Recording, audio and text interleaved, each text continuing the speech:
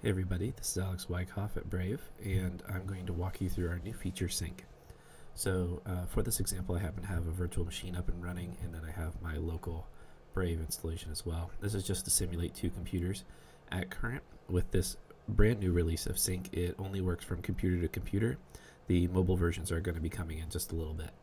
So the very first thing we're going to do is say I am new to Sync, and you give your machine some kind of a name. So I'll say, in this case, like Alex's laptop.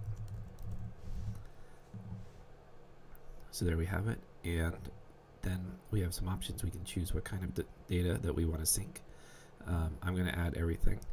If I decide that I don't want to sync anymore, I can hit reset sync, and just to be very careful about this, it will remove this particular local laptop from the sync group, but it doesn't mean that the entirety of the sync group disappears, right?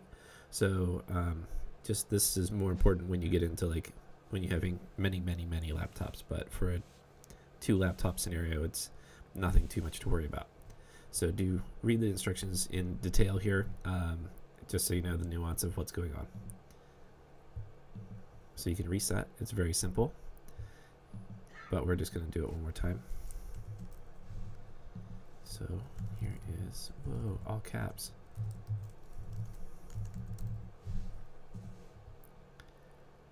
So we're ready to go. Now we have a bunch of code words, and over here on this new device, we are also going to try and get it to join the sync group. And instead of saying I'm new to sync, I'm going to say I have an existing code.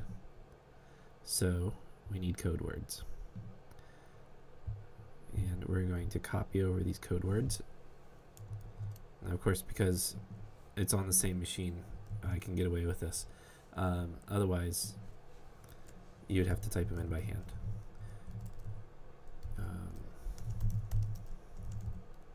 There we go. Cool. Now these devices are synced in the same sync group, and I can choose what data from this machine I want to sync as well. So we'll join this history.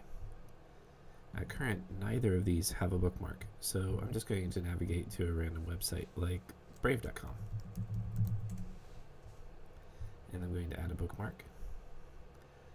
And just for the fun of it, we're going to rename this bookmark Sync Test.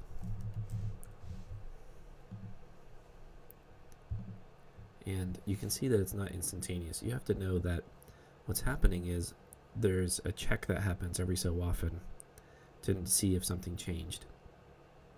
When it's changed, then it will push up the new information in an encrypted fashion, and it will then check on the other side over here and say, oh hey, I've detected a change, and pull that information down and then add it.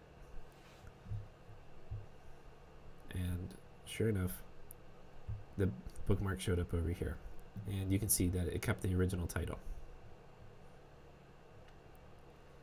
Now let's try another website. Just for the fun of it, let's do Hacker News.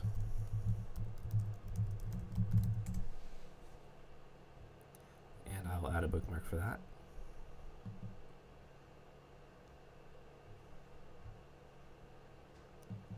And similar story.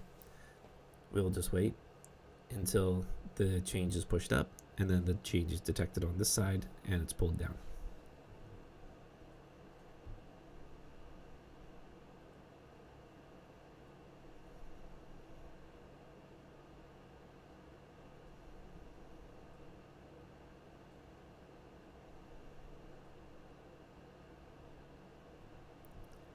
So while we're waiting, I'll warn you about just one thing. If you're like me and you happen to have many bookmarks, like not in a demo scenario like this, but in real life, if you happen to have many bookmarks, when you sync for the very first time, you might have to wait just a little bit on the second machine for it to pull down all the information.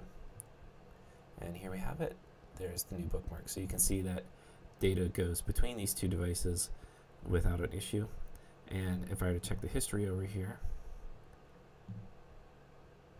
oops, I need to show history, then we should see, sure enough, Hacker News, and that's when I visited it over here. Now, we don't tell you what device went where.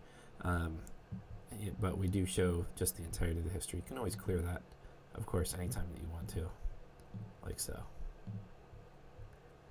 But that's sync, and like I said, if you ever want to leave a sync group, then you just go to reset sync, like so, and choose to reset sync, and it's no problem. So hopefully that gets you on the way towards getting your devices to have all the bookmarks shared between one another, as well as save site settings for browsing history. And if you have any questions, feel free to reach out to us at community.brave.com.